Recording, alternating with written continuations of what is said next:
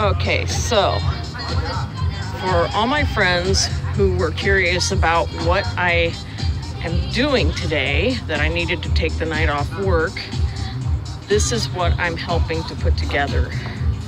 All these pictures are transgender women who have been murdered in 2017. And this event tonight is to honor them and to bring attention to the issue of violence against transgender women, specifically transgender women of color. So this is where I am at the Crocker Art Museum, helping to put all this together.